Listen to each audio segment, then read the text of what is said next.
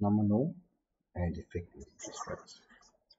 Now, nominal interest rate is what the bank charges, they're charging us, or wherever you're getting an interest rate from. But really, the effective interest rate is what they're actually charging us. Okay, so we need to work that to determine which one is the better rate.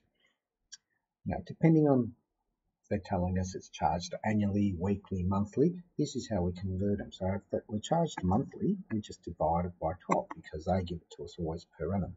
If it's quarters, we divide by 4, fortnightly, 26 weeks, 52 days, 365 days. So example 1 says convert the nominal interest rates to compounding interest rates.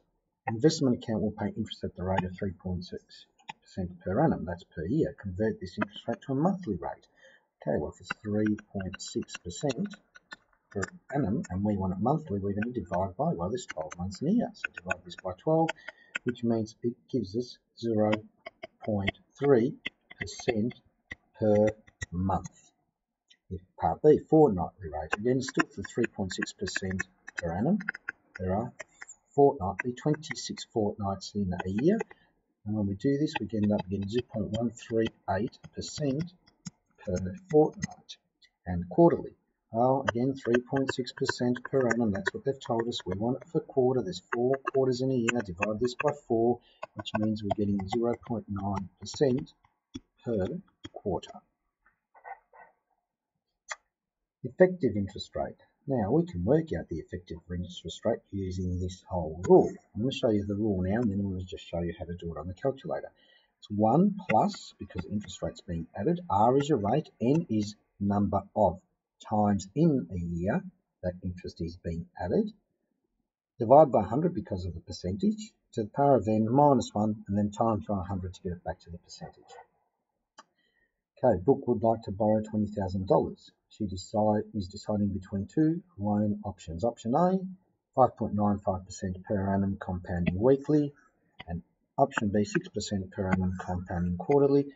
Calculate the effective interest rate for each investment. So we'll do option A over here.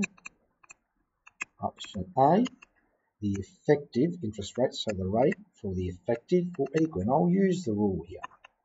Okay, 1 plus, so the rate is 5.95 divided by its compounding weekly, 52 weeks in a year, divided by the 100% to the power of n, which is 52 weeks, minus 1. And then we're going to times it by 100%. And when we do this one, I'll write it on the side of 6.13%. Then we'll do option B. Now, option B is the effective interest rate will equal, again, I'm just going to use the rule, 1 plus, this time it's 6%, and it's compounding quarterly, so divide by 4, divided by 100, all to the power of 4, minus 1 times 100%. And the reason we're minusing 1 is because we're going to take away that original 100%. When we work this one out, we get 6.14%. Okay, so we've got our 2 effective interest rates. Part B says which investment option is the best and why. Remember, she is borrowing, so she wants the least interest rate possible. And the least one is 6.13. So option A is the best option because it has a smaller interest rate. So option A is the best option as Brooke will pay less interest as effective interest rate is lower. And that's the one that you should go for.